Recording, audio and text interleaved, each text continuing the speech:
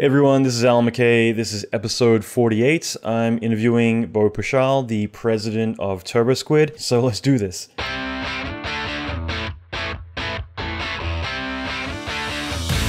Welcome to the Alan McKay Podcast. Alan is an Emmy Award-winning visual effects artist and mentor to many leading industry experts. Listen in as Alan talks with other industry leaders in film, video games, and visual effects about their experience, lessons, and methodology. Alan will teach you pivotal advice to fast-track your career, better your skills, and reach your ultimate dream job. Check out the latest episodes on alanmckay.com.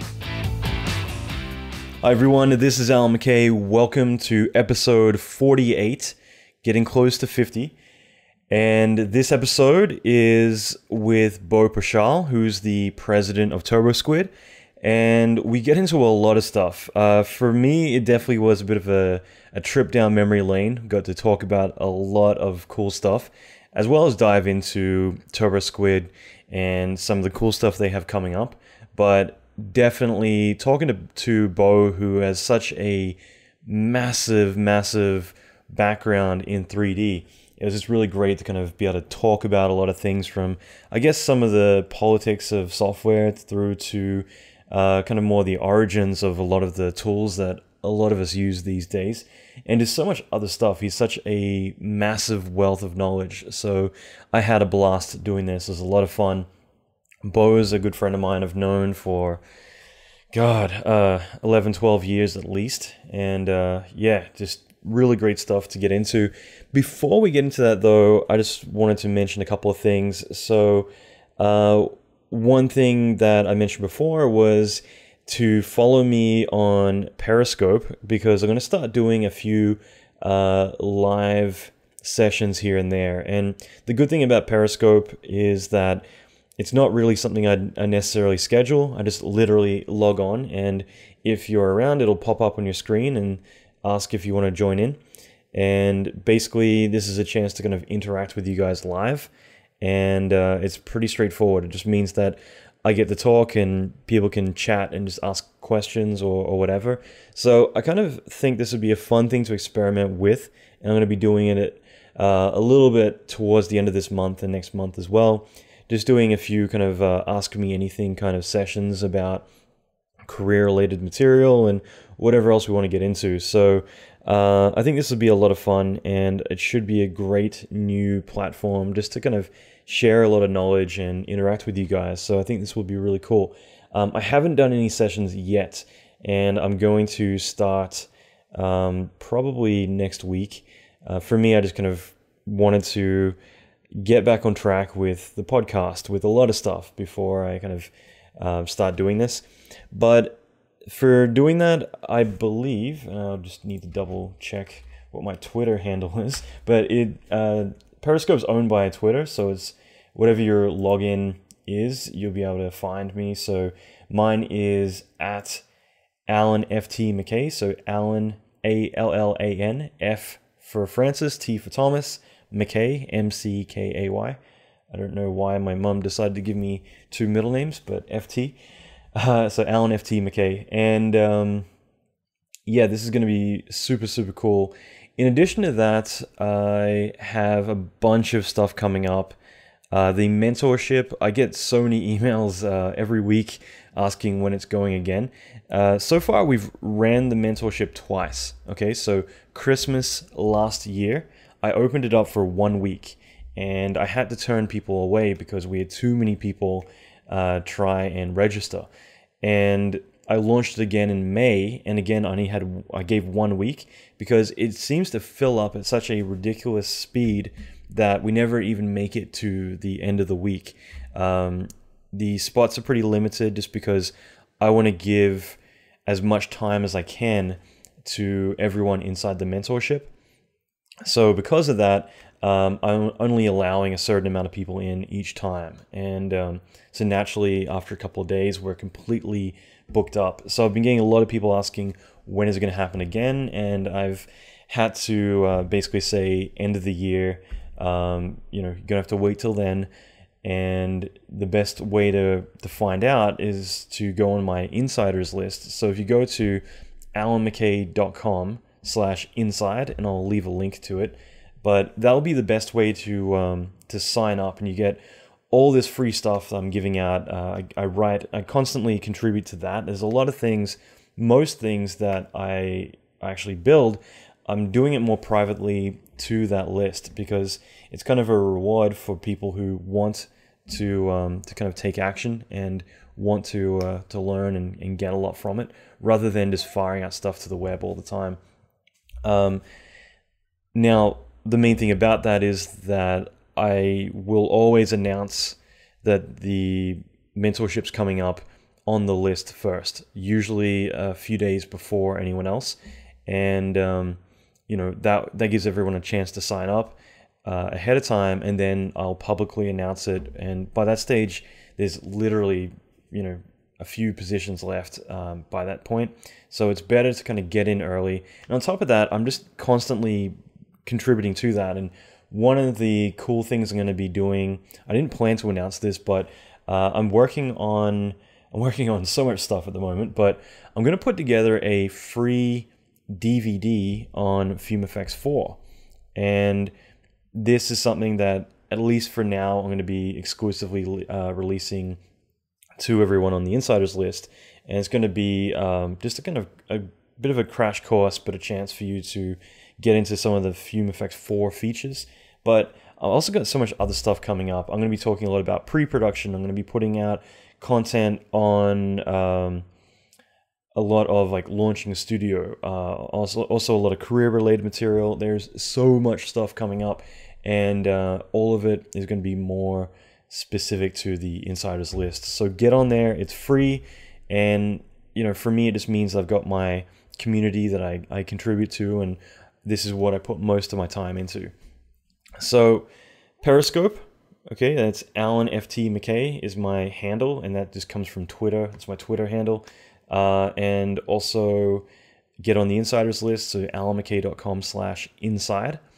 And those are the two things I wanted to mention that I think are really important, mainly because I'm basically spending the next 2 months gearing up for the next mentorship, but also going to be putting out a lot of really cool stuff. I have something I've been working on for the past year, which I've now got a big team behind, and I've basically been putting together a film crew to shoot pretty soon, and that's something I'm going to be announcing very soon as well. And a lot of free content that's going to be derived from that will be on there as well. So either way, yeah, I'm just really excited because there's just so much stuff that I'm finally got time to do. I've been head down the entire year working on especially the mentorship and other stuff, and it's just been really fun, but just easily the most demanding year of my life, probably because I've contributed it all to something that I've just really wanted to make it the best experience possible. So I feel like I've done that, and now I can kind of start to focus on some of the other things. Now we're gearing up towards the end of the year. Okay, I got loads of really cool episodes coming up, but I want to get started on this. Just as a heads up, I'm going to be speaking in Paris in March. And in addition to that, one of the episodes coming up is actually going to be my talk from Paris this year. So next episode, I'm going to be interviewing Next Limit, who are the developers of RealFlow. And the episode after that, I'm going to be giving my career talk that I gave in Paris, which was a lot of fun. Okay, so that's enough of me yapping on. Let's get into this. I've been around. I started as a 3D artist. Actually, if you go back a little bit further, I started out wanting to be a cinematographer. Mm-hmm. So I'd gone out to LA after school and tried my hand at that, and was working on low budget, no budget films for a while, and being a camera loader and assistant cameraman, loading Aeroflex cameras and spending my time out in Oxnard at Panavision and things like that. And at some point, I guess about 6 or 7 months into it, I realized that people would rather see you get hit by a bus than have any degree of success. And I got kind of fed up with it. And I came back to New Orleans at that point and worked in video production, doing everything from commercial editing at a place called Moxie Media to, working on reality TV shows like Real Stories of the Highway Patrol and Emergency Call. Yeah, I've had a gun pointed at me in the middle of the night. That was lots of fun. Okay. Do you want to elaborate on that for a second? We were actually, it's funny is that we were riding in with the EMS director, Emergency Management Services, one of the chief guys at night, and it was a Saturday night at like 2 in the morning, and we got a call into one of the housing projects. And you're not supposed to go in without police escort. And, we get there, and of course, there's no police, and there's a guy on the street, and he has obviously been injured.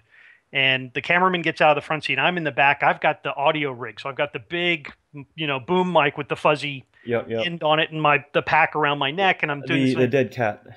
Right, exactly. And I'm hearing, psst, psst. Sorry, go ahead. Yeah, motherfucker. Psst. I'm like turning the boom mic, trying to figure out what's going on. And suddenly this guy comes out of the shadows with a shotgun. Wow. And he's pointing it right at me, and I'm tapping the cameraman who's turning to look and is trying to stay clear of me. Thank you very much. Suddenly you're the reality TV subject. Yeah, I am at that point just going, oh my God. And the guy's like, if I didn't want that motherfucker dead, I wouldn't have shot his ass. Y'all gonna leave, right? And the EMS guy looks at all of us and goes, yep. And we got in the car and we left. That was it. And, that's the kind of thing that just kind of makes an impression on people. Reality TV is not terribly real. Yep. And so when I was doing online editing, we had the choice of, because this is all back in the beta SP days. This is early 90s. Yep. And no Final Cut Pro. Oh, definitely not. No.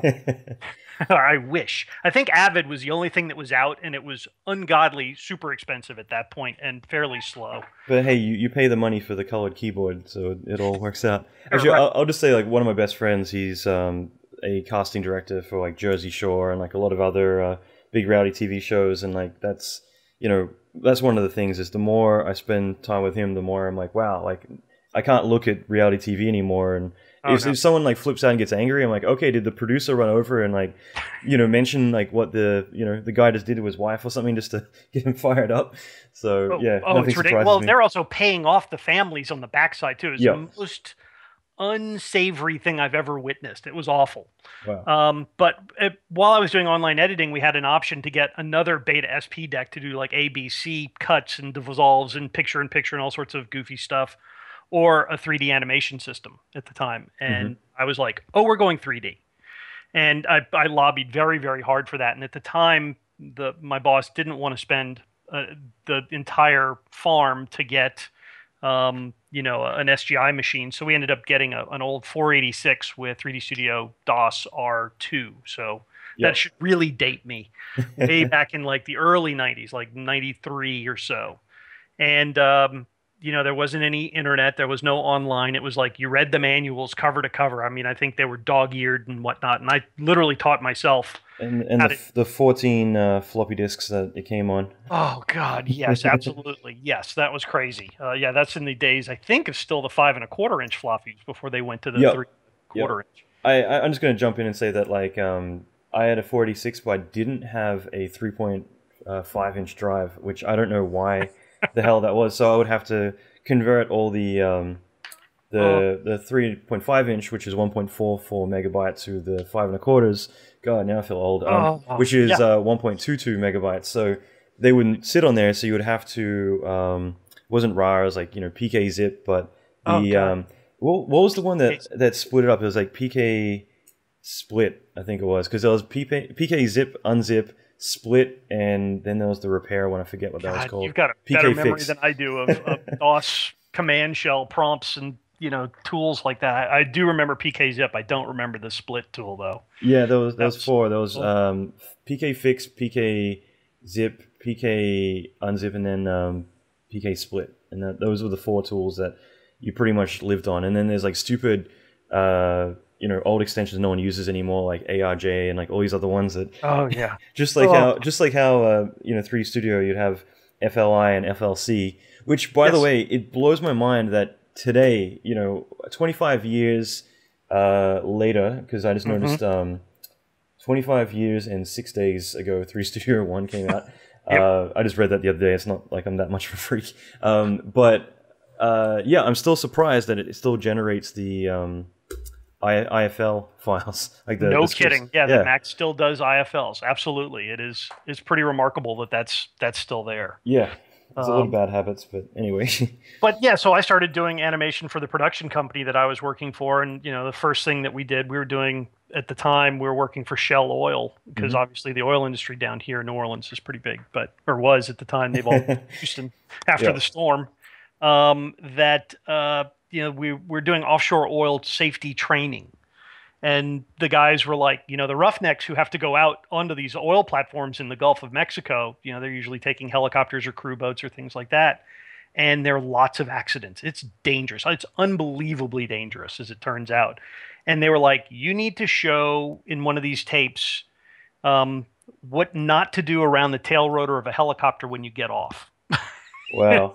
And so that was the first professional animation that got laid off. And of course, again, this is also pre being able to render out an AVI or a QuickTime movie. It was, frame by frame, and then the controller at this point, I think it was the DiaQuest controller connecting to the Beta SP deck that, record a frame, stop, pre-roll it up, lay another frame, back it up, and it would take hours and hours and hours to get animation off. And of course, it burned the heads up on those very expensive machines. But at the time, that's all we had until you got to the PVR and the all of the instant video recorders where you could actually lay the whole thing off in one shot. It had some sort of system to lay it all off at once. Yep. But it's ancient technology by today's standards, for sure. That's right. It's funny. I was just reading Robert Rodriguez's book he wrote back in 95 or 94. Yeah, 95. Rebel Without a Crew, and it was a really amazing book. Like, I love when you pick up a book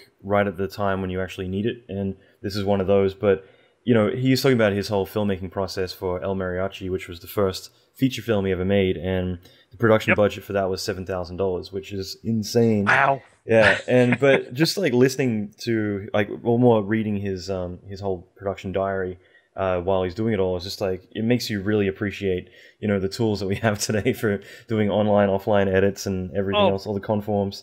Yeah, things are so radically different than they were, in the dark ages. Again, between Chiron and white balance and getting all the level thing. I mean, you still have to do white balance, but I mean, just the way that you had to set up your edit suites and things like that. And who knows what kind of tapes were coming in, whether it was 3/4 inch or VHS or Beta SP or at the end Beta digital. Oh God, it was hard. It was not fun. But I mean, at that same time period with 3D Studio, that's when the Yoast group had, with release 2 of DOS, they had started throwing out the plugins.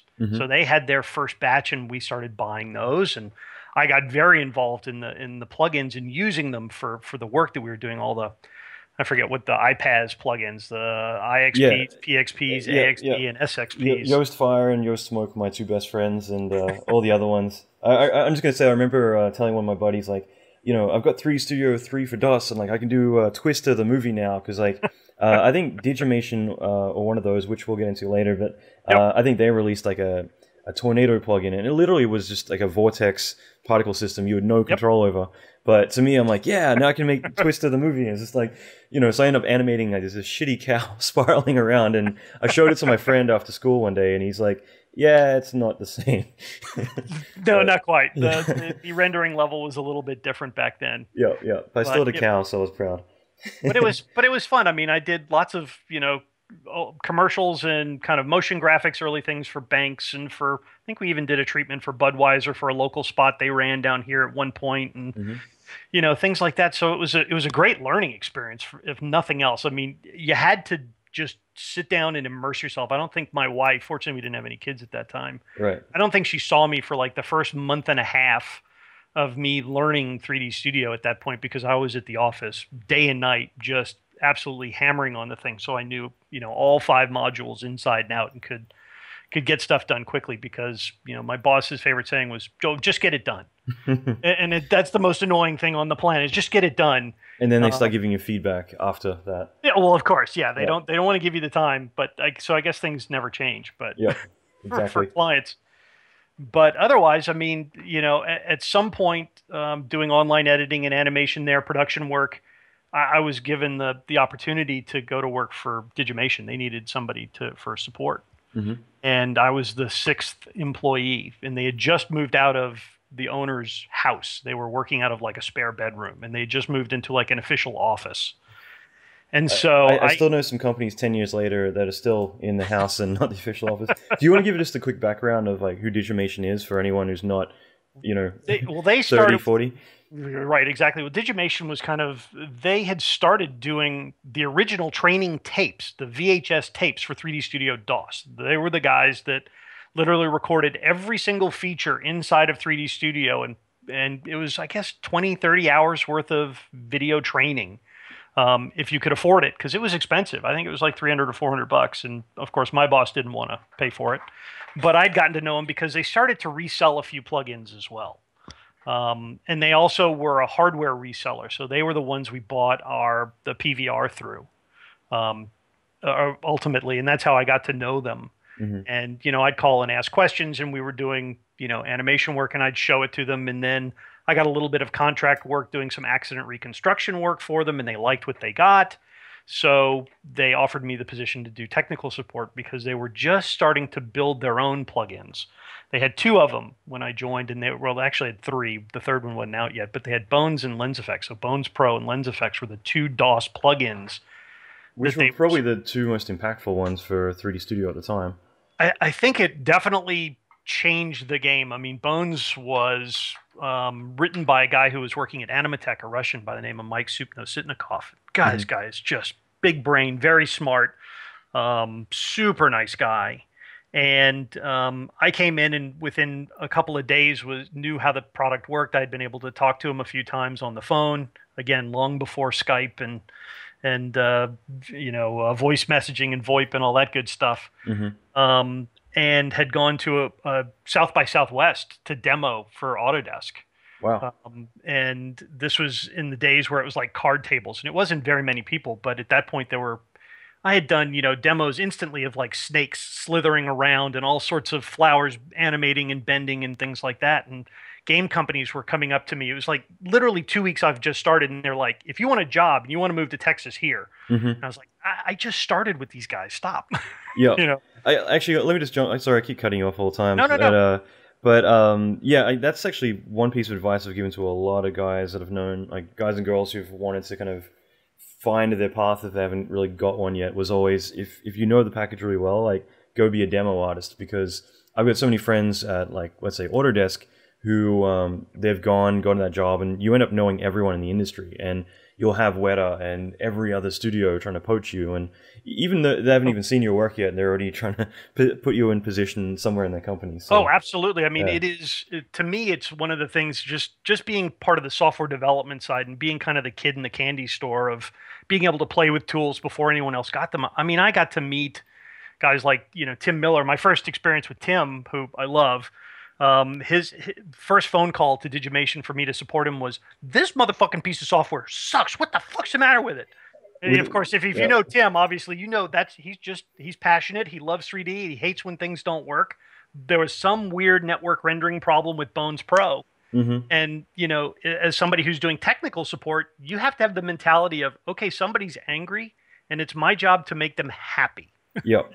You can't just be like, take it personal, like the guy's mad at me. It's like, I had no idea who Tim was at the time. Yep. I didn't know who Blur was. I just knew I had a customer on the phone. And I think we spent 2 weeks going back and forth, and I had Mike writing custom versions for Tim to try out. And ultimately, I think we got it solved. And Tim's been one of those guys I can count on. He's like, look, if you guys ever need stuff for your demo reel, Blur will take care of you. I was like, that's cool. Oh, awesome. That's great. So him and Dave Stinnett and, at the time, Aaron Powell and Eli Arabian over at Westwood. Jeez. Those guys were big. John Burnett over at Blizzard. Well, it's funny. I was just writing down, like, sorry again, cutting you off, but but yeah, just talking about this stuff, I started writing down, like, I got to track down some people from Westwood and a few other places because I'm going down memory lane here. But it's kind of funny with Dave and Tim because, like, they're polar opposites, It's like, and the thing about Tim too is it's not like if he's swearing, it doesn't necessarily mean he's pissed. He's just passionate. Well, that's what he does. I mean, he just did it, I think, a couple of weeks ago at Adobe Max. Oh yeah. Just as he was on the main stage with the Adobe folks, and he started swearing, and he was just, I'm just kind of a goof, whatever. Just don't pay no attention to me. So it was good. But I mean, it is absolutely where I got to know everybody. And then working for, and just like working for Autodesk, working for the plugin vendor, we were going to GDC and to SIGGRAPH and Autodesk University and to IBC and all over the place, and you're demoing for these just massive crowds. And so you get to meet pretty much anyone and everyone. At the time, LucasArts was big, so it was Ron Lucier and Gary Gaber, who I've kept in touch with. He's got his own little place in Austin. So these things tend to come back around. The 3D community is really small. Yeah. And so especially back then. Right, exactly. But you just get to know all of these individuals, and you just track them over their careers, which is fun. I mean, I've seen just with Autodesk, I don't know, 6 or 7 different product managers come and go. I mean, you know, think guys like Bob Bennett, who was there originally way back in the DOS days, who's now over at Toon Boom. You have Phil Miller, who followed him. Frank DeLise and Frank, and then Dan Prohaska, Shane, Eddie, Madeline Jean. I mean, all these people have just kind of cycled in and out of the job, but you keep track of them, and if you get along with them, then there are opportunities in the future as well. Yeah. So that's been really helpful too. But yeah, it's such a good community too, especially on the Autodesk side. We picked wisely. No, it's good, and I love that. Like I love that this community is so big, and it keeps growing, and there's people that you meet 20 years ago or whatever, and later on you end up like bumping into each other at SIGGRAPH or whatever, and it's like holy shit, like actually. Talking about Westwood, I remember one morning I was at SIGGRAPH. I was speaking. We're at the Western Bonaventure in LA, and I was having breakfast, and like a bunch of guys came over. They're like, "Hey, do you mind if we sit with you and have breakfast?" And I'm like, "Sure, why not?" And bunch of random strangers didn't really care. I'm hungover, but then one of the guys is chatting, and then he mentions like, "Oh yeah, like on Command and Conquer and Red Alert, we're doing the cinematics," and I'm like, "Holy shit!" Like now I'm listening. Like you guys are even more old school. That's the kind of shit that got me like into 3D. So well, we played it religiously in our office too. I mean, it was one of those things that you'd find little cheats where suddenly you'd overpower, upgrade all of your guys immediately where your opponents wouldn't have it, and you just destroy them, and they're like, "Hey, what's going on?" So is there anything you could do to win? The first email I ever sent was actually to Westwood Studios to their tech support. I was like 14 or something, and I'm like, "Can I get the 3D files?" And they replied back and said like, "Oh, like we don't have access to that, and due to copyright, we probably can't, but we would if we could." So I thought it was kind of cool. But yeah, at least they responded. I mean, nowadays half the companies are just like, "Yeah, forget it. Just don't even bother." Yeah, and that's a kind of the bad thing about the internet is you get the mob mentality, and you get this kind of complete disregard for the people who are involved. And so we get questions from high school kids all the time, and we personally, to me, I mean, 3D matters. It just does on a very kind of fundamental level. And so I do career days around the city. I'm cool. Helping the LSU advisory board for Mark Aubinell's kind of master's program. I'm dealing with the AIE guys who started down in Australia. They're at that school. Yeah. Actually, a lot of companies come from Australia. It blows my mind. A lot of Discrete, like Flame obviously came from down there. Digital Fusion, parts of it, Blackmagic. But yeah, even, a lot of that shit kind of comes from down that way, which is pretty awesome. Right. And so we see artists that throw stuff up on Turbosquid now, and it's not up to snuff. And there's Checkmate, and we can talk about that later too if you like. But the whole idea is that you hate to, because the models come down at that point. Our support department is now starting to pull these things down, but I never like to have them just do it where the guy's like, "What happened?"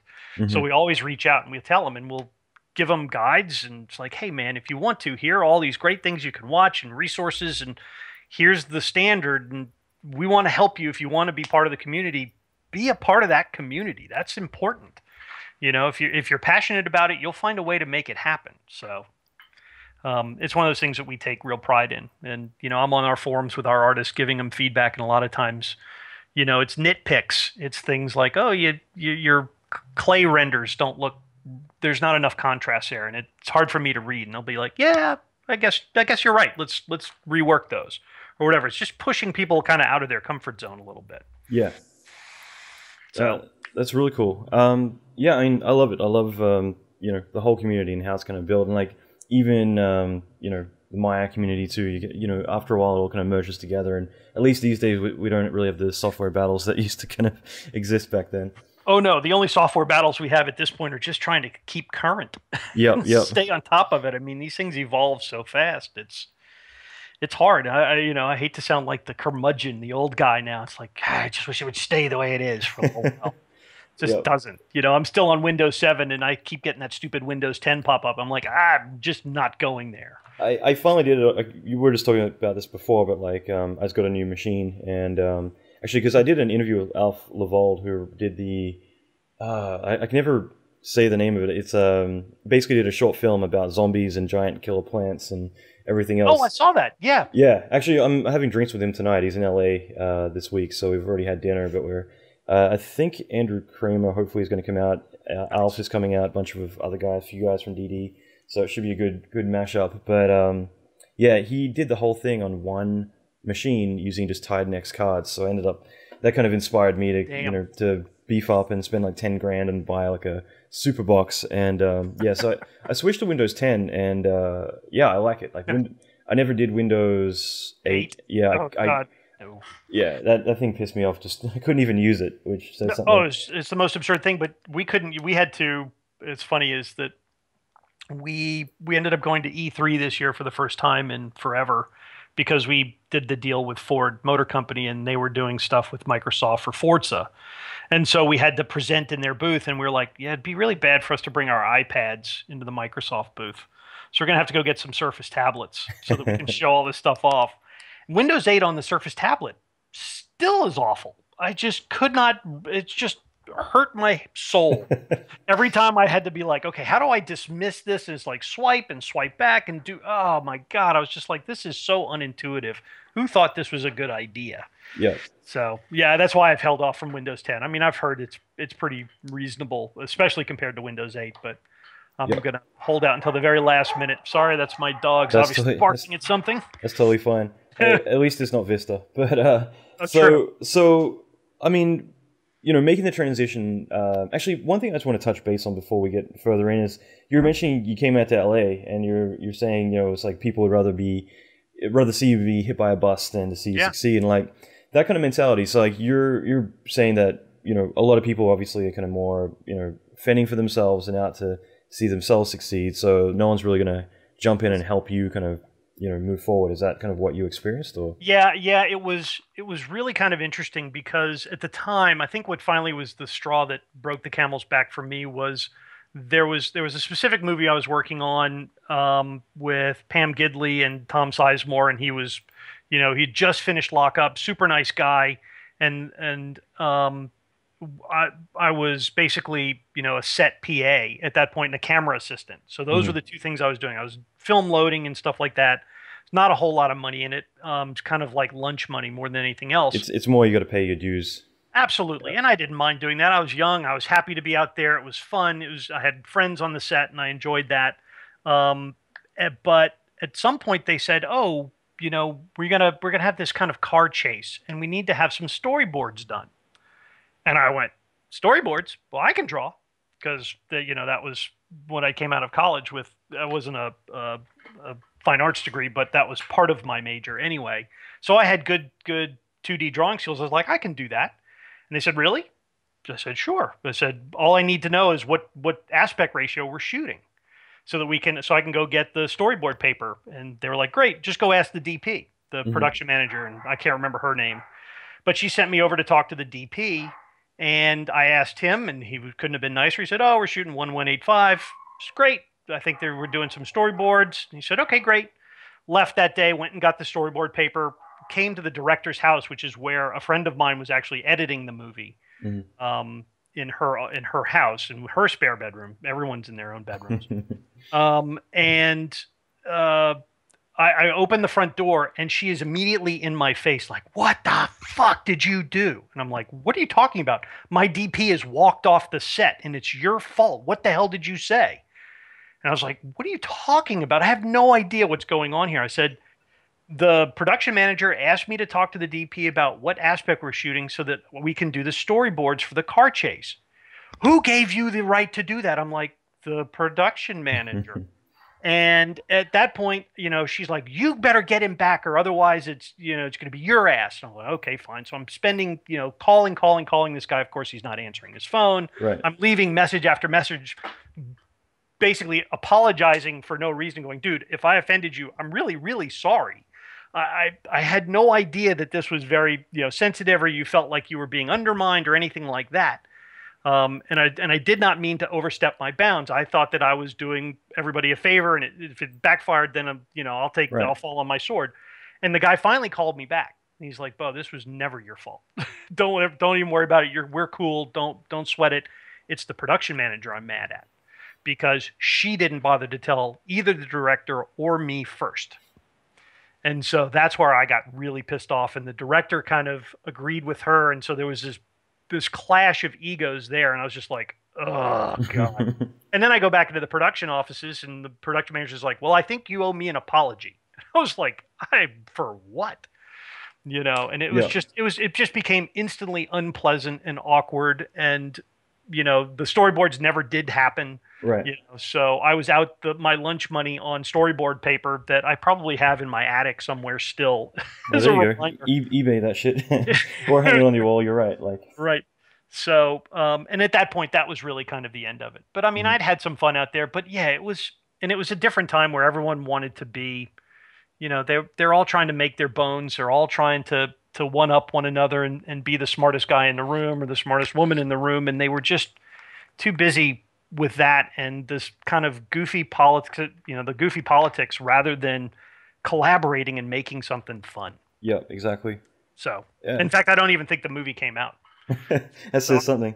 But yeah. I guess lesson learned with the DP. I guess his qualm, obviously is more because he wanted to be in charge of framing and figuring out the shots and not having it delegate to someone else. Your take was? I think it was more the fact that he wasn't even aware that anyone had thought of doing storyboards. Right. Which to him, being a 20-something as well, he interpreted to mean they don't have faith in my ability to compose these shots and come up with the visual sequence. Yep. And so it was just bizarre. Yep. Sounds like it. But, lesson learned, I guess. So. I can say that I worked in the film industry for a little while, and I survived. It's just moving out to LA, my wife was not happy about that either, and it was just like, okay, well, she had roots here in the area, so we ended up staying here, and I'm very happy. That's good. Yeah. And I guess there are such especially in Hollywood, such massive politics, and I do think that as you go on, the more experience you get, the more you can kind of see the bullshit kind of stemming, and you can so you can either avoid it or at least see it as a warning sign, this is the kind of environment that you're gonna be walking into. And I think that comes with age too, a little bit of that wisdom in terms of you don't have to take things so seriously. I mean, as an artist, you're responsible for doing something, and it's one of those things that I try and tell the college kids that I talk to as well. It's not like college where it's like, I'll just kind of do something and pass it off as finished.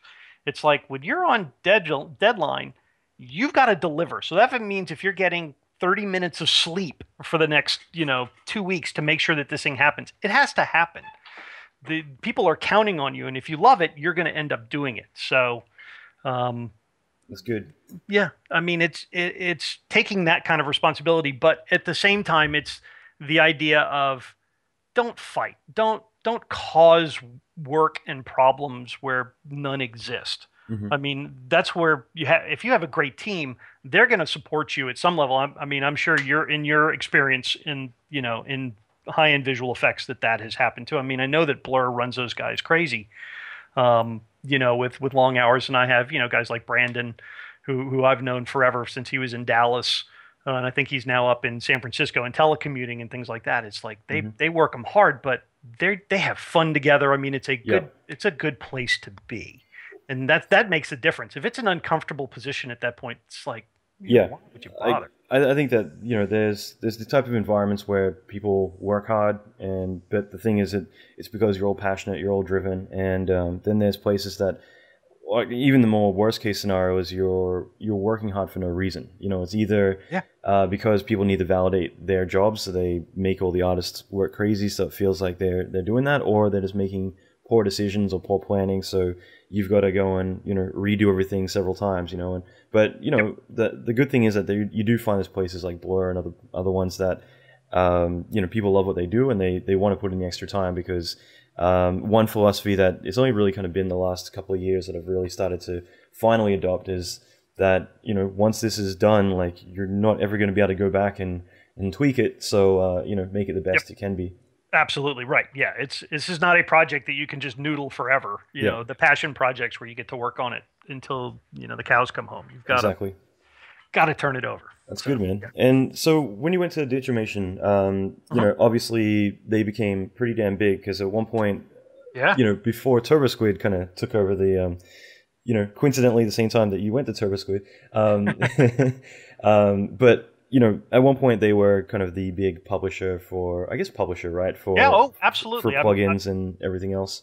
Oh, without question. I worked with, in the DOS side, you know, we had the 2 or 3 plugins. It was Bones, and then Lens Effects, and I think Mirage and Fractal Flow came out. God, yeah, a couple of those. Fractal Flow was the one for Macs, right? It was Mirage, but for Macs, right?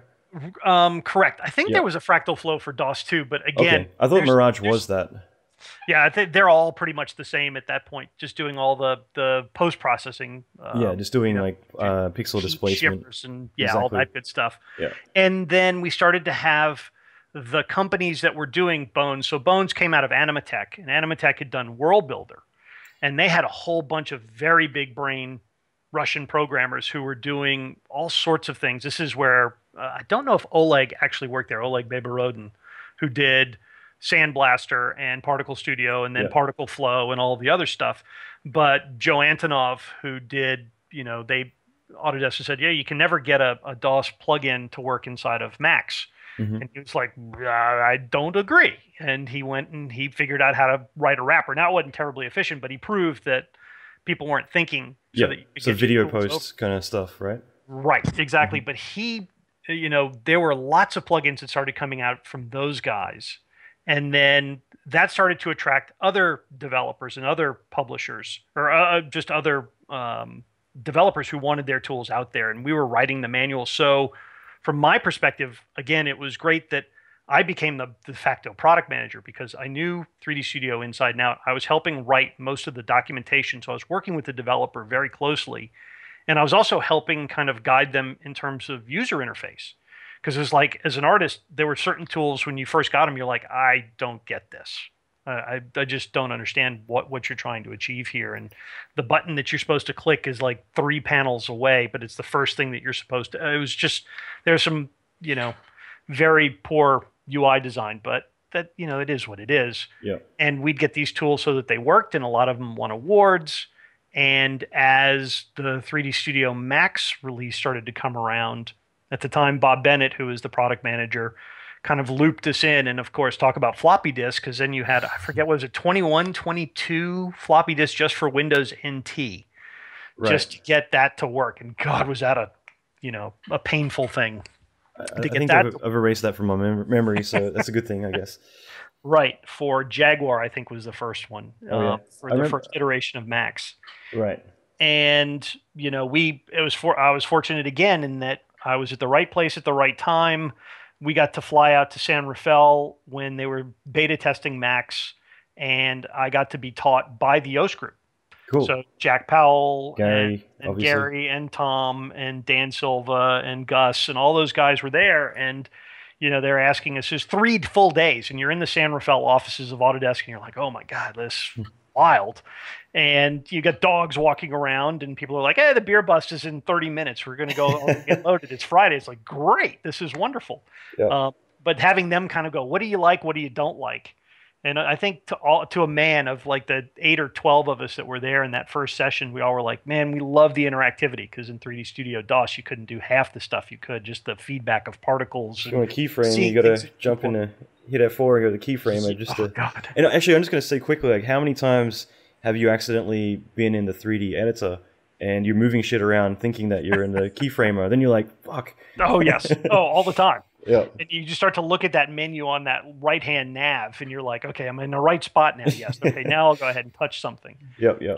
But we all love the interactivity. I think to a man, most of us hated the material editor because we were so used to the DOS material editor where things were all kind of all in one instead of having to drill up and down into materials and maps and whatnot. It was just hard for us at the time. Now it's like so simple. It's like, what were we thinking? This is wonderful. I still use Max's traditional one. I haven't moved over to the Slate editor, so I'm still. I do too. I use a compact material editor most of the time. For me, the problem with the Slate that gets me every time is the double click to activate something. So I'll have 2 or 3 materials that are the exact same base material, and I'll be editing the wrong one. And I'm like, God damn it! Now I got to start over. So that's one of those kind of nagging sore points with me. But sounds like you go back to San Rafael. Right. Yeah, now it's actually just downtown in San Fran. But but we had, I think, 50 or 60 plugins towards the end, and we for Max, God man, I can't tell how many different developers that we worked with. It's Harry Denholm and Matt Koustinen and Diego Castano, who did Mancua, and the guys at Blur, Steve and Scott when they were there, and J.J. Hasing and Dave Gould and Mark Snoswell and what did Dave Gould develop? I can't remember. Illustrate. He did the 2D stuff, and then there were the atmospheric wars between Afterburn and Pyrocluster and Ultrashock. There was the third one that Nick Foscarini did. I can't remember. I remember I like Ultrashock. I just can't remember what the hell it looked like anymore. It's been so long. I helped design that interface with Nick directly, so that was one of those fun ones. And then Ivan and Stas, who did Hair. Hair and Fur, the original stuff, where they were like, we're using a cracked copy of 3D Studio Max to get this first thing done. And we're like, we'll get you squared away. And we got them a legitimate copy to develop on to get things. That was the biggest issue I had with, I used to work at mainly Maya Studios, like pretty much my first half of my career. But I'd be the kid in the corner, doing 90% of the visual effects for the studio, all in like 3D Studio 3 or whatever, while everyone else is in like Maya 5, and I would have to beg and plead. We never even upgraded to 4, but like that was the thing. I was using this old piece of crap thing, and you look at the studio I was at, their entire reel was pretty much all like Afterburn and shit like that coming out of Max. And what was my point of all this was I've actually lost track now, but I just wanted to bitch and whine about that. But no, actually, it was to do with Afterburn. So like Kresimir, I always kept telling him, like, we gotta make a version for Maya because this would kill. Because this was like, let's say 2001, there was nothing around. Random Man had some good Raymarsher shaders. Digital Nature Tools sucked really bad. Even when Maya Fluids came out, like, it wasn't really a solution for doing particle stuff. Like, you could attach containers to particles, but it wasn't the same thing. And I was telling him, like, you will make millions because there's a much bigger industry, especially for film, for doing like Raymarsher stuff, and there's no good solutions. But the main reason was he's like, I don't own Maya, so I'm not going to develop for it. So if he got a free copy of it, he would gladly go and develop for it. But so that was the one thing holding him back, and I felt like telling him, like, just go crack it and start developing. Yeah, it's interesting because when you're talking about the film industry, you're talking about the public tip of that pyramid of 3D users too. I mean, it's very, very popular, very visible. I'm curious to know how many active seats there were at that time too. Yeah, absolutely. Because it was still really expensive. I mean, it was still Alias. It was still, I think, in the 5-figure range somewhere, and then it had come down into like the $79.95 or somewhere in that space. I think that was the weird thing, is that these products all came kind of crashing down all at once. I know that once Microsoft had purchased Softimage and had ported it over to Windows NT. Windows, right? Exactly. We were up in Redmond, as a matter of fact, because they wanted us to write plugins for Softimage, and we're like, but there's no users on NT. You just bought it. Yeah, it's not even out yet. So it was a fun trip up to Redmond and seeing the Microsoft campus. I got to meet guys that ended up moving over to Autodesk at some point in their careers anyway. So, I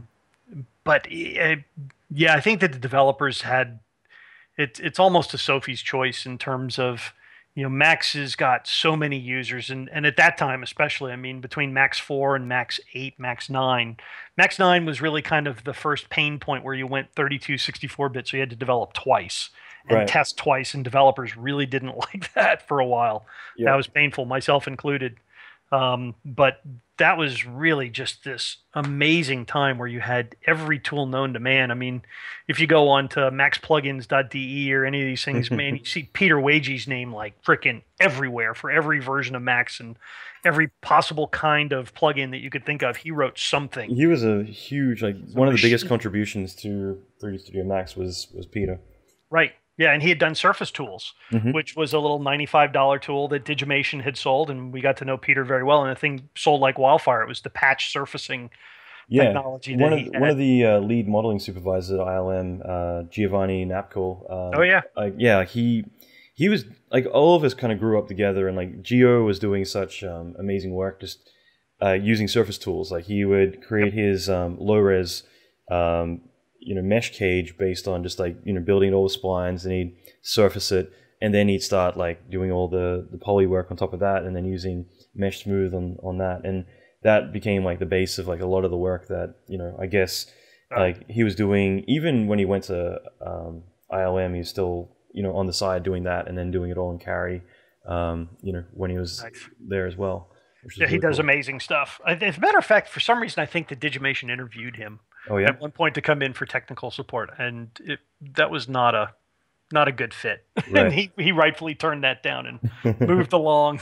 So. Well, I was going to say, you mentioned David Gould before. I was just talking with, I've done an episode, it's coming out soon, with Next Limit about RealFlow, and it's funny because I remember during Lord of the Rings, I was talking a lot with Next Limit about a lot of issues they were having with trying to get like multi-sim. Like back then they hadn't figured it out yet, but trying to get multi-simulations happening on over multiple machines, and trying to help out like being technical support for Weta for like Return of the King, doing a lot of lava.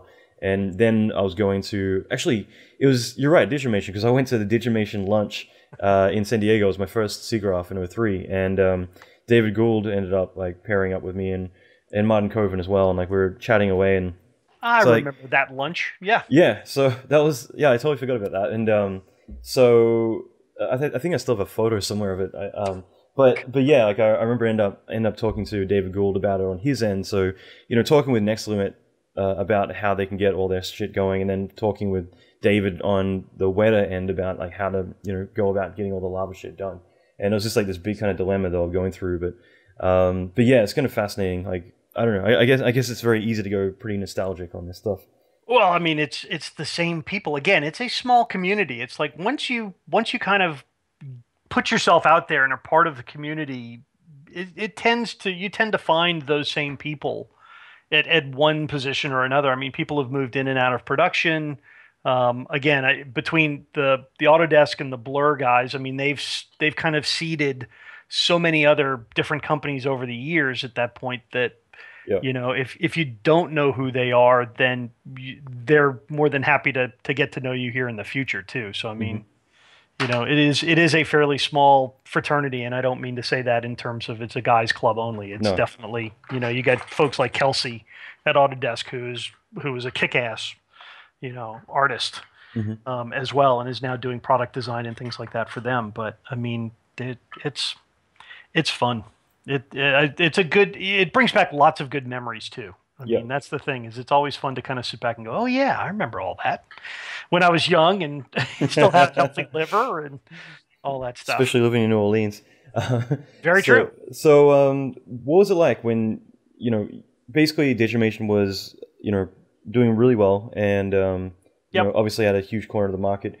You left at a certain point and went to Turbosquid, and like, what was it like once you had moved over to Turbosquid, and where they were at that point in time, and right, what your journey was from that point onward? Sure. As a matter of fact, I mean, it was Turbosquid was being formed behind the scenes.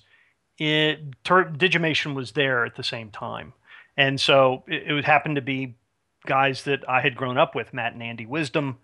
And it just so happened that we had a contractor at Digimation who was doing work for Matt and Andy's company, Chimera Digital Imaging. They were doing kind of high-end commercial work. They had spent the money on the SGI Indigo and a cut of Power Animator and things like that. And they were doing all sorts of stuff for Freeport McMoran and other companies in the city doing animation work and online editing. They had, I think, a Flint or a Flame edit bay as well. And it just so happened that this one guy seemed to communicate back and forth, and suddenly we started talking, and it was like they had kind of the same idea that for what Turbosquid could be is that we did. And we decided to kind of pool resources and do things like that.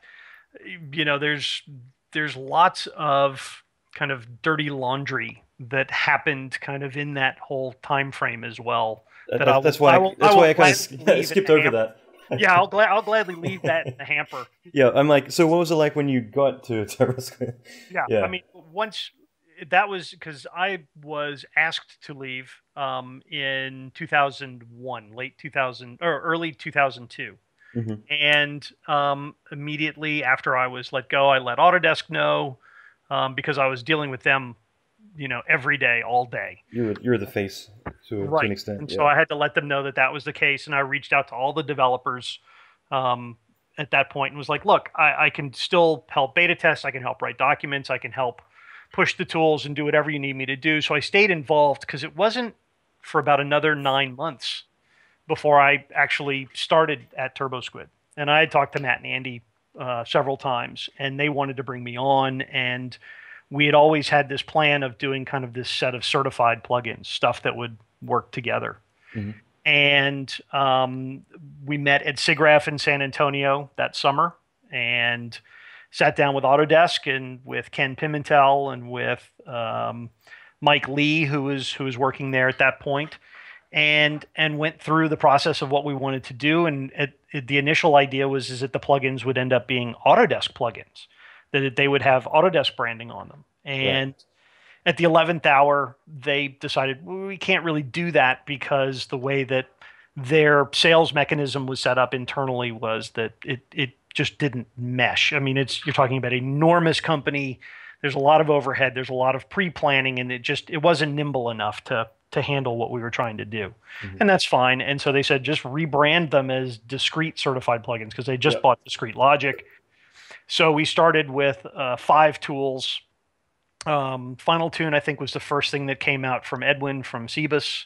And I had actually helped beta test that during my time off between Digimation and Turbosquid, and had helped develop that I helped test it and provide feedback for Edwin's team, and it was a cool piece of technology. And then we had Human IK that had come up from Kadara, and Afterburn and Dreamscape and Final Render Stage 1. And part of what I was tasked with doing that Autodesk had mandated was you have to make sure that the source code is escrowed, and you have to make sure that the plugins actually work together.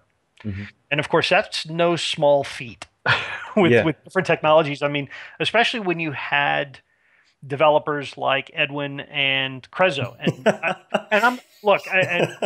I don't say that to be crass or to dump on either one of these guys. They're both friends of mine at this point. I think highly of both of them. They're incredibly smart. For that alone, that it is a testament to their willingness to follow me a little bit. That those tools actually worked together really well. Afterburn rendered with Final Render unbelievably well before anybody else. I mean, it was doing things that we couldn't do otherwise. Yeah, but that's because it's a ray trace renderer. It wasn't like because they specifically made them play nicely together. Oh no, we had to put custom code in to make it work. I mean, it was one of those. Oh yeah, they were incompatible at some level early on, and we added features, and we had to make sure that one didn't crash the other or destabilize it. And Edwin and Crezo, one didn't intentionally crash the other. Well, I won't go there. No, I'm just kidding. It's those guys worked very hard, and it was a very interesting time, and it was one of my proudest moments to say that I was able to get those guys to to put aside competitive differences, and they still remain competitors, and Hmm. you know, but there was a respect there that was hard earned, and hopefully, I think that it's made both of them. Um, I think I think age has certainly mellowed them a little bit as Yeah. well. But um, I'll just jump in and say, like, it's definitely one of those mentality things, because I've, obviously it sounds like you've gone to like great extents to try and get that all happening, and but like, I've had many conversations on both ends where it's like, if you get your tool to work with everyone else's, then it's cross compatible. It means that people are going to use your tool. Whereas there are so many times where we're looking at purchasing, in sometimes for an entire studio, several packages, several everything, like tens of thousands of dollars of software, and then it's like, well, we want to get this, but it doesn't work with this other tool, so we're gonna have to go with the other option that does, and yep. that's actually the more favorable thing. So, Well, you the know, sum is always greater than the individual parts in those kinds of things, especially for a tool like Max, which is the yeah, Swiss Army knife. Everyone calls it that, which does rely on all these different plug-in technologies to really kind of build a custom toolbox, this larger than a base package should have, and you just had to fight through things. And I mean, we were adding plugins, particle flow tools, box 1 and box 3, and then there was thinking particles 2 came on, and all these different kind of technologies, and trying to keep them all coordinated hmm was a pretty tall order. And then making sure they got released, they all had the same authorization system, because Autodesk wanted consistency. So we had to write up a protection scheme that they could all implement into their own tools, and that it would connect to our servers so that people could get authorized 24/7. And I mean, it was a fun time, I have to admit. I mean, and then you had Autodesk salespeople out pushing the plugins. So right. again, that's how the Gary Davis and the Louis Marcoux and the Vince and Chris Murray and all those guys at the time, and Adam and whomever else. I'm sure I'm forgetting lots of people, which is hmm just I'll chalk up to being old. I'll say Um, it's too many. is that they were out there able to show, hey, look, we can compete with anybody because you've got all these really cool tools that can do a hell of a lot on top of what just the base package can do, and it's Mm. extensible, and there's ways to you know to tailor your solution for your needs. If you're doing like ANSI and I mean, you guys, you're using Krakatoa, you're using Fume, you used Afterburn, you used all TP2. It's like all of those tools just they become part of your kit, and that's part of your arsenal. Whereas a design guy may not need that, but he may need Roof Designer and Final Render and Tune and hmm this other stuff, and it allows that kind of flexibility. So um, That's cool. that's yeah. Yeah, and I guess we're like, obviously over the years it's kind of changed.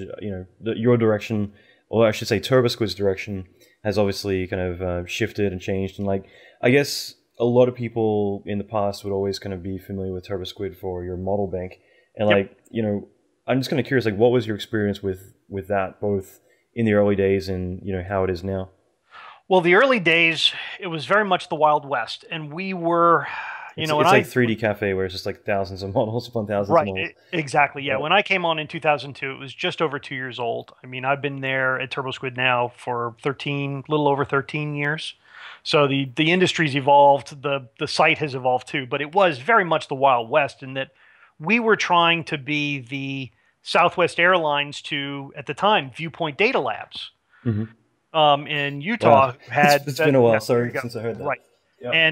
and at that point they were selling individual models, no textures. They controlled everything. It was unbelievably expensive. They had that really thick, beautiful catalog, but hmm it was they were definitely trying to control the entire space. Where we went, okay, let's let artists who have all this content that they're building publish it for sale.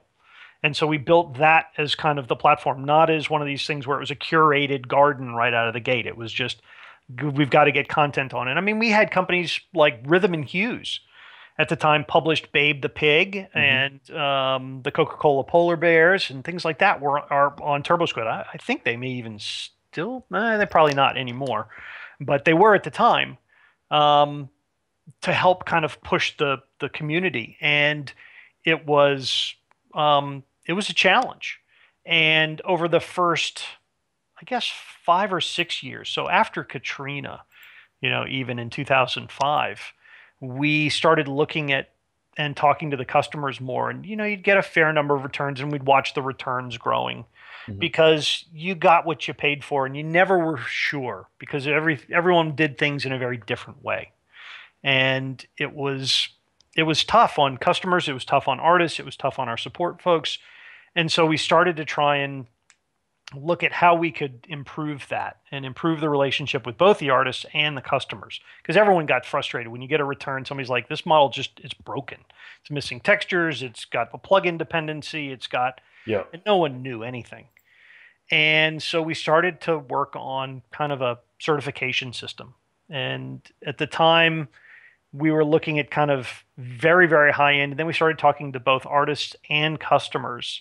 And over about 2.5 years, we kind of refined this thing down to what the industry needed at the time.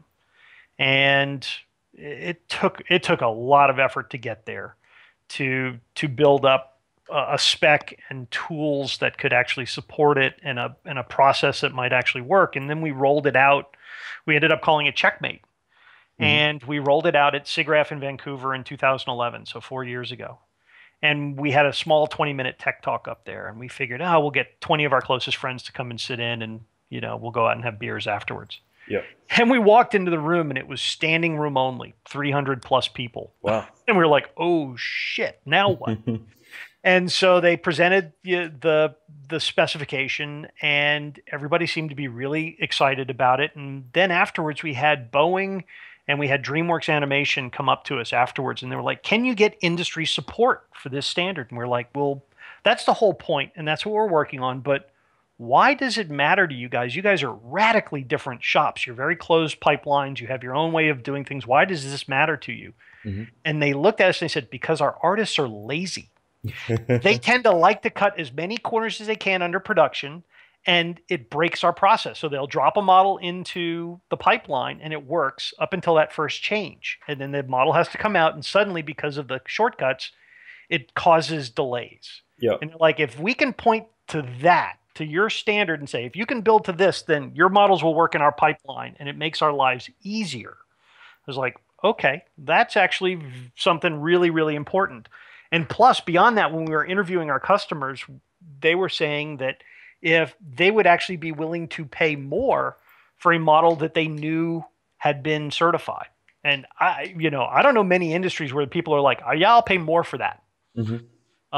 If you just do this little bit extra. Well, I'll just intervene and say that, especially if you've managed shows before or you produce shows, you purchasing something, let alone having artists touch it, instantly costs money. And it makes total sense. I'm always going to pay for something that I know is actually going to be, what I want. Like, I was having this conversation about Barbie dolls last night that my girlfriend was talking about buying this exclusive, limited edition Barbie doll, and then receiving it is nothing like the Barbie doll she ordered, and it says down the bottom in fine print may not be exactly the same, and it's just hideously different. But that's the thing is when everything costs money, even opening a file technically is going to cost you money. Having to go through and check things and be like, okay, this isn't going to work, you're losing so much time as well as cash in the meantime. So having that quality assurance, I think, is so drastic that paying a little bit more and knowing that you're going to get what you actually need, it's priceless. Well, I mean, it was kind of eye-opening, to say the least. But I mean, a lot of this stuff is really common sense. It's center your model at the origin. It's build it to real-world scale. I mean, I can't tell you how many models of Eiffel Towers come in at super miniature size. It's like you open that file and you don't even know where it is, and it's named box 27 or something. I mean, it's naming conventions. It's organization. It's clean topology. It's not using n-gons all over the place where an artist can't, a customer can't subdivide it. And, the artists sometimes push back, and it's the issue that we have to face is because they're like, my clients have never asked for that. They don't care about n-gons. I'm like, well, that's great for your clients because they know what you're providing. Yeah. I said, but ultimately what we have to do is say, there is no way for us to anticipate whose pipeline the content is going into and what their needs are going to be. So you have to boil things down to their most effective and the most generic that you can in order to make sure that the model will work in pretty much any pipeline. Because, and then we assembled the advisory board for Checkmate. And that's, Weta Digital and Blur and CNN and Neoscape and Electronic Arts and Refuge VFX and IKEA and Digital Tutors and God, brain stupid, just old man, dumb. But but it's all these like a different really great selection.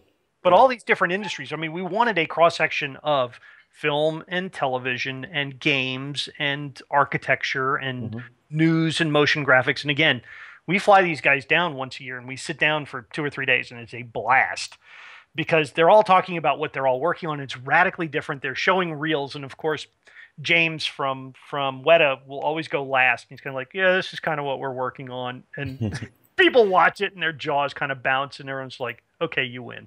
Yeah, but it's a lot of fun. But the industry's changing too, so everyone thinks, oh, it's a Checkmate spec and it's done. It's like you're shooting a moving target. So for me, it's always trying to figure out what's next. How's the pipeline evolving, and that ends up coming back. I mean, to date, as of today, I think our Checkmate library only represents about 7 or 8% of our overall catalog. So it's a small percentage.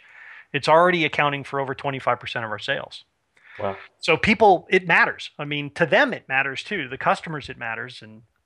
And so we're trying to let artists know, because the other side of it is that the artists want the sales. And so they're, fighting each other for pricing.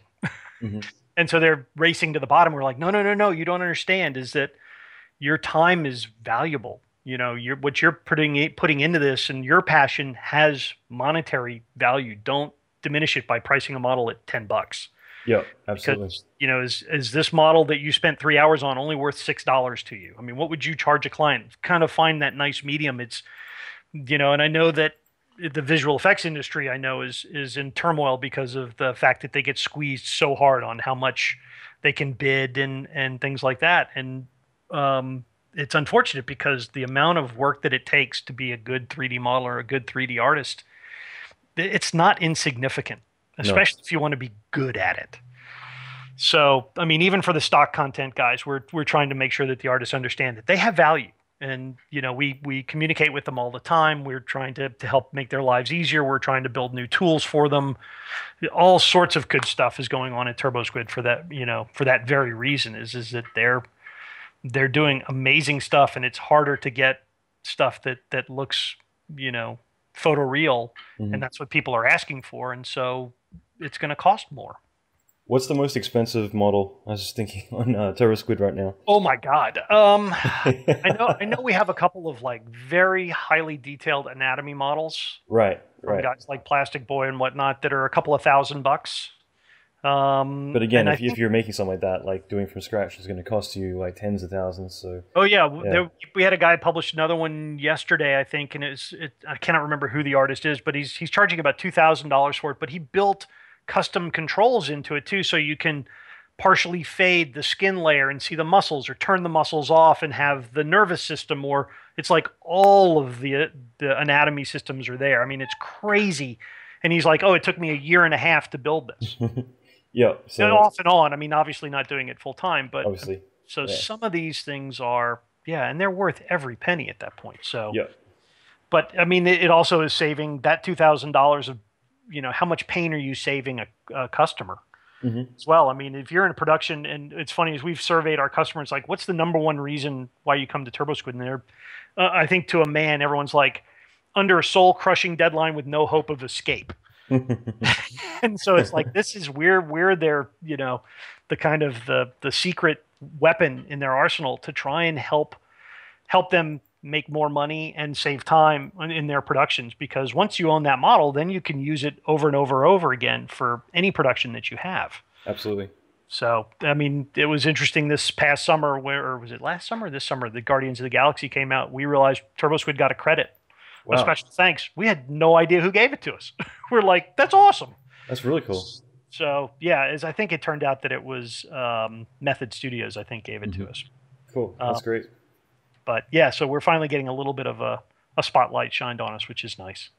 You guys deserve it, so that's cool. And I want to be careful with your time, so I'll just jump onto a couple more things and we'll start to wrap it up. But obviously, one of the big ones that we were talking about years ago, and I guess now it's starting to finally see the surface and start kicking butt is the Pixel Oh yeah, Yeah. that's been a fun project that we've been working on for about 2.5 years as well. Is that part of my mandate and part of the company's mandate is to find different ways for the artists to make money, and we've chased some pretty dry wells in our time trying to figure out how can we leverage the 3D content for the artists and make it accessible to audiences that may or may not have either known about it or known they needed it until now. Right. And we'd worked with Adobe for a while on their 3D side since CS 3, 4, and 5 when they first introduced the 3D. And turns out that there was some limitations in the way that they had implemented it that we couldn't really certify for. And we tried desperately to make 3D content certifiable for Photoshop, and we couldn't. And we figured out other ways to make that work. And Pixel is really the result of that, where we know that stock photography is a big thing. You've got iStock, you've got Shutterstock, you've got now Adobe Stock. They bought Fotolia. You've got all these companies that need stock imagery. But the thing is that if you follow that whole industry, no one wants to use the same stuff. And so sourcing original, good-looking stuff. If you're doing an office building and you need a specific type of lamp, you've got to try and find it, and then find it at the right angle, and then hope to God that nobody else has ever used it in one of their productions, or And we were like, well, wait a second. We were starting to get a lot of agencies calling us and saying, I really love the image of this model on your website. Can I just buy the image? And we're like, well, no, not like this. That's not what the artist is selling. But then it struck us that we could take the photoreal nature of it, and we created basically spinnable 3D objects inside of Photoshop. So we now have a plugin for Photoshop that will open up this kind of an atlas. It's a full turntable that not only spins in one axis, but will spin up and down, and so you can get the right angle, and it's pushing the imagery into your comp inside of Photoshop, so that a Photoshop artist can look and find a unique angle, find the right angle for it, all interactively, all in their work, and then when they're ready, they hit download, and instead of pushing a 3D model to them, we actually have generated custom, very advanced layered PSD files that have pixel perfect masking. I mean, wow. We did validation where the guys are like, we spend half our days just trying to clip paths and get something, extract the element that we want out of the background. So, I mean, with 3D, you've got all the advantages of having that. Plus, we have layered lighting. So you get a diffuse pass, you get a lighting pass, you get reflection, you get shine, so that you can tune your lighting even. That's right. To match things. It's like having a built-in shader editor inside of Photoshop. You can add more reflection or tone back the spec, and Right, exactly. Yeah. So if you have a submarine, we even have, we push the Z depth as a pass as well, so that you can do that and just push the submarine in, have it tint to dark blue so that it appears to be coming out of the background. And, the shadow layer itself is its own separate pass, which is interesting because it's not clipped by the object. We actually turn the object off, but the object full shadow renders. So you can move the shadow relative to it without actually losing anything or having the object clip it. And then you can color tint it and do things. And the 2D community seems to, we had a booth at Adobe Max last month, and it was a huge hit. We were mobbed. Of course, it doesn't hurt that we had partnered with Wacom a little bit to have one of their 27-inch Touch HD Cintiqs there. And of course, everything is interactive as far as touching goes, just to turn the objects. And that workflow together is pretty special. Yeah, I mean, you look like Tony Stark sitting in front of Photoshop. yeah, at some point, and we even bought one for the office because we're like, this is actually really cool, and we need to just keep testing it that way and pushing. Because that is kind of a dual solution, works out really, really well for everybody too. So that's great. So we're continuing to grow that pipeline and get more artists involved there, because we didn't want, and a lot of artists were like, well, how come I'm not participating in Pixel Squid? This is like, well, the workflow hadn't been completely ironed out, and we didn't want to distract you from doing stuff that already makes you money. Yeah. And so there's this balance that we had to kind of strike in terms of figuring out how that all works. But so now the inventory is probably going to blow up because now it's out. You'll get a lot more people jumping on, and we're doing themes as well, so that you can do things with 3D that you couldn't do with traditional stock photography anyway, in that now you've got a breaking pane of glass that I can rotate in any angle that I want and insert it into my comp and then clip out whatever pieces and shards I don't want. And I get exactly what I need. So you get these kind of bullet time effects. We have explosions, we have smoke, we have pouring liquids. You get all these kinds of things that you can interactively turn around and do some really cool stuff. And it's just, the sky is the limit at this point. So it's going to be fun. The Photoshop community seems to be really happy with it. Of course, everything is completely free. We want people to experience it and download it and play with it and give us feedback and tell us what they need. And I mean, we have a pretty large 3D library now. It's a matter of trying to start getting that stuff into the Pixel Squid format as needed and getting more artists involved. So cool. Yeah, it's really fun. That's awesome, man. Well, is there, just off the top of my head, is there anything else that you can think of you want to add to that? Or in addition, is there any links and other stuff that we can put out so that way people can find both Turbosquid's website and other, whatever other information or links that you want to provide? Well, certainly. I mean, Turbosquid is just turbosquid.com, all easy. one word. And then Pixel Squid is exactly as you would imagine, pixelsquid.com. They're both, free to sign up and work through. Our artists have their own portal now called squid.io, SQUID.io. It's where all of our artists go now to publish their stuff, both for Pixel Squid and for Turbosquid. We've, for our artists, we have a V-Ray library that we've built that works specifically for Pixel Squid content, so that it separates out when you do the rendering and all the render passes. So it's good. We've got our it's got our checkmate spec there, so that people can learn how to build content. And that's it's interesting is that that's one thing I would say is artists that are interested in working professionally, try and publish a model to checkmate standard, to the checkmate pro standard. If you can do that, not only can you use it as a portfolio piece because you'll know that it would work in somebody's production pipeline, but that you can use that as almost your online portfolio at some point as well. Just say, hey, look, I've got models that are selling on Turbosquid too. It's kind of like being Autodesk certified. You can say that you're Pixel Squid certified in terms of etiquette, keeping your shit clean. Right, exactly. And yeah, who knows where the checkmate spec is going to go next? But we'll have a meeting with those guys next year and figure out what's next on the roadmap for the evolution of 3D. It's like I said, it's fun. It's never dull. And anyone who wants to participate and be part of the community is welcome to join, as far as I'm concerned. That's awesome, man. That's really great. Well, stick around after the call, but we'll wrap things up. Now, this has been really great, man. So it's been an honor. I just wanted to thank you. And it's been too long since we talked too. So yeah, it's good to catch up. We need the beer. I'll get my ass over there at some point. Fine, that sounds good. There are a couple of good breweries that I can bring you to now. Nice. Okay, so I hope you enjoyed that. I'm just going to mention a couple of things really quick. One is next episode we'll be interviewing the RealFlow development team all the way in Madrid in Spain. And we'll just be talking about a lot of their history as well as stuff they've been doing. The episode after that's going to be my talk from Paris this year. And that's, a really insightful one. It's just me throwing out a lot of content, as much as I could in a small amount of time, as well as with the hangover I had.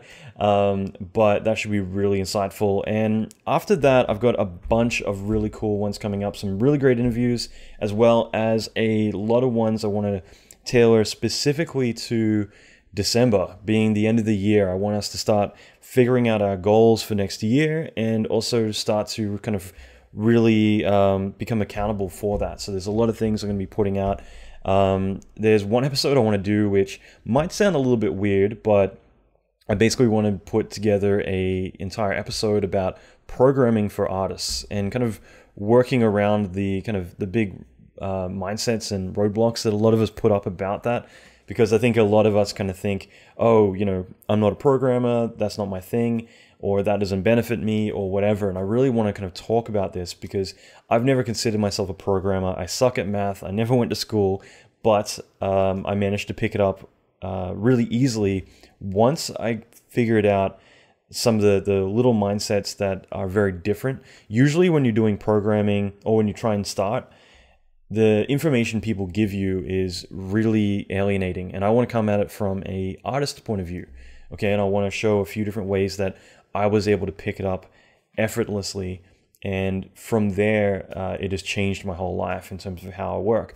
I still work as an artist. I'm not someone who's going to sit down and be doing crazy equations. I cannot even do that stuff, but there's never been anything that I've never been able to do just by sitting down and figuring it out using these mindsets that I want to share. So there's a lot coming up. There's some really cool interviews coming up. And in addition to that, I'm just going to mention, like I said before, I'm going to start doing some Periscope episodes to kind of just play around with this platform. I want to see what it's like. It's by the same people as Twitter. So if you have a Twitter login, you don't need to sign up or anything. You just install the Periscope app from your app store and log in as you would with your Twitter handle. Add me. My handle is Alan FT McKay, so ALLAN FTMCKAY. And in addition to that, get on my insiders list. This is really important because I have so much stuff coming up that will be really valuable.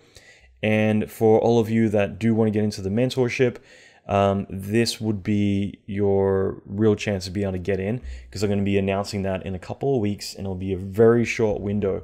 So to get on that, just go to alanmckay.com/inside, and you'll get on the insiders list. I have so much stuff I'm going to be giving away, really great content coming up. So yeah, really worth it. Even if you don't do 3D or anything, there's just so much valuable stuff on there that I'll be sending out to you. So that is it for now. Please leave a comment. If you want, check out the show notes at www.alanmckay.com/48, so 48. And I'd love to hear from you, and I'll definitely read them, and I'll do my best to reply. Thanks again, guys, and I'll talk to you soon.